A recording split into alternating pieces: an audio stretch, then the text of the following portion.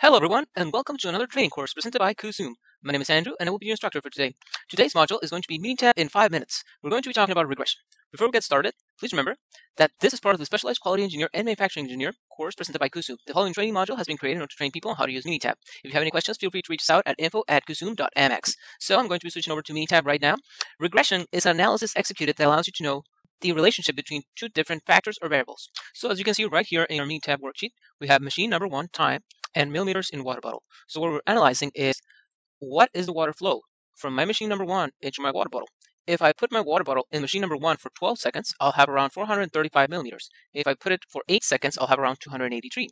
So we want to know how constant the machine is and if there is a relationship between how much time I put my water bottle inside the machine and how much water I get out.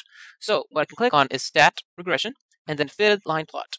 Now, I need to type in a response. The response is the result that I'm getting. So what I'm observing is the millimeters in the water bottle. And what I'm considering affects how many millimeters I have in my water bottle is how much time I leave it in the machine. So that will be my predictor. Now, there are different types of regression models. There's a linear model, a quadratic model, and a cubic model. We're going to be clicking on linear first so you can observe how it looks. I'll click on OK. And as you can see right here, I have a graph. The red dots represent each of my individual values here in the millimeters in the water bottle. And the time that I used to fill out the X factor is located in the X line, which is this one right here, machine 1 time. So as you can see right here, my red dots follow this blue line all across.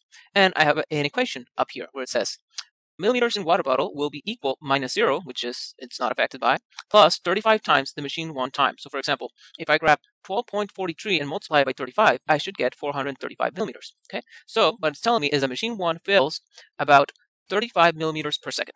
Okay, now if I look at the right side, it says r squared and r squared adjusted. The r squared is a statistical factor that allows you to know if your model is adequate. Now, just from looking at the graph itself, I can say that this line follows the red dots perfectly, and that way I can conclude that my model, which is this one right here, is adequate for my analysis. However, if I wanted to look at a statistical value, I can also say my r squared value is 100%. That means Minitab has complete confidence that my result is correct. Usual r squared values are between 80 to 100% to be considered adequate. If you have a value that is less than 80%, it's not adequate for your result. Okay. Now let's continue our analysis. We're going to do the same thing: stat regression, fitted line plot, and this time we're going to be analyzing our second machine. So our response, once again, is the millimeters that we get in machine number 2 in our water bottle, and our predictor is machine 2 time. So we're going to click on OK and observe what has happened. Minitab has attempted to execute a linear regression, which is just a straight line, and adjusted it to our data values. But as you can see, my data does not actually follow a straight line. It tends to warp around that straight line. So that's why my r squared value is no longer 100%. It's around 98%. It's still adequate for my analysis, but if I observe the extremes of my data, which is when I put it on the machine for 14 seconds, and when I put it only for 5 seconds, my line is no longer adequate for predicting how much water is inside my water bottle. So apparently this seems to follow a slight curve. I can re-execute that test using Control E, and then this time switch from a linear regression to a quadratic regression. After clicking on OK, I can see that my model, comparing one against the other, this one has an r squared of 100%, so Minitab has complete confidence that my result is adequate. On the other hand, the linear only had 98%. While still adequate, I can observe that my data points, no matter if they're at the bottom of the graph or at the top of the graph, my blue line still follows the red dots. Okay. So as you can see from this, my equation for a quadratic model is 0 minus 0 times the machine 2 time plus 1 time the machine 2 time times 2. So this means that this is squared.